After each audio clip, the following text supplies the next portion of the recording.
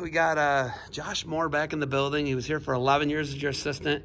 I know a lot of people don't like to say that, it's just another duel, but I think that puts a little more into this rivalry with Cleveland State. Well, you know, I think it's Cleveland State, and you always want to beat Cleveland State. They're right down the road. We recruit a lot of the same kids, and he's doing a great job over there. And yeah, you want to beat him. I think at this point we want to beat anyone we can at this point. So we're doing as much as we can to put our guys in a position to win a match. You guys you're trying to avoid the assistant sweep. I am trying to avoid the switch. Would you agree with that? Yeah, 100%. Like I said, yes, I'm trying to avoid the assistant sweeps now. Because Matt Hill beat you earlier. Yep, 100%. I don't know if they could beat you right now. I talked to Matt the other day, and we're better than we were at the beginning of the year. There's no doubt about it. We're a team that's gotten better. It's taken us time, and we're really inconsistent, especially at home. We've wrestled probably worse at home than we have any other place.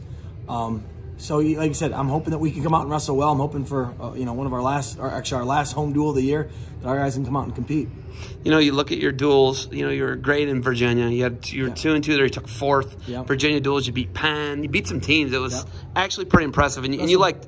Wrestled Fresno State to a 1-point match, 15-16. UVA, you wrestled tough, right? Won 4 matches against them. Yeah, and then, you were really tough. You beat Penn. Yeah. You beat a Big Ten team, Maryland. So, you were right there. And then next week, you get a lot down in the grudge match with OU. They beat you up. They wrestled hard. They wrestled hard on our guys. They came out here and they won. They wrestled harder than we did, 100%.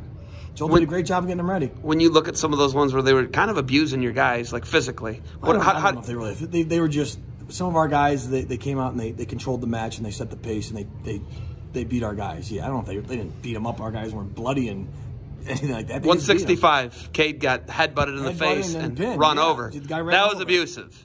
All right, well, all right. Maybe you give me that one? I don't know. I just watched it as a wrestling match. The guy hit a double leg, knocked him over and pinned him. My guy just took it, So, yeah. How do you fix those things? How do you fight harder in Cleveland State tonight?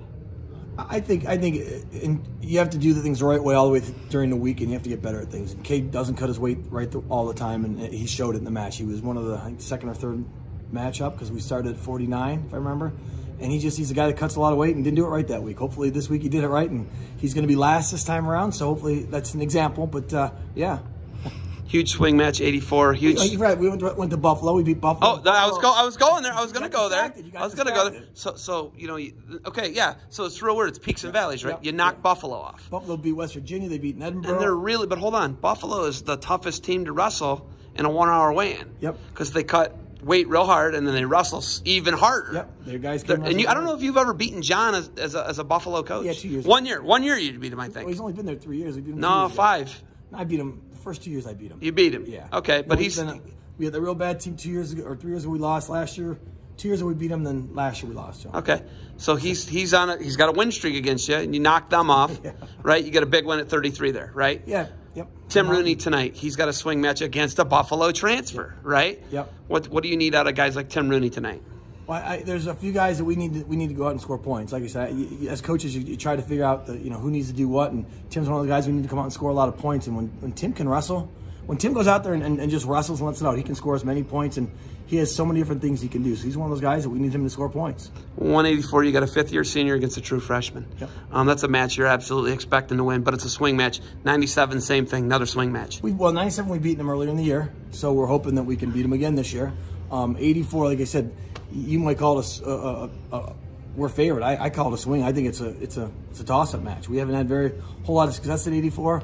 I don't know if we won a match at 184 in a dual meet yet this year, really, if you think about it. So that's a match that we're hoping we can come out and we can steal. We can steal that one, yeah, 100%. Right. Got to avoid that assistant sweep. You got anything else for me, Coach? No, man, no.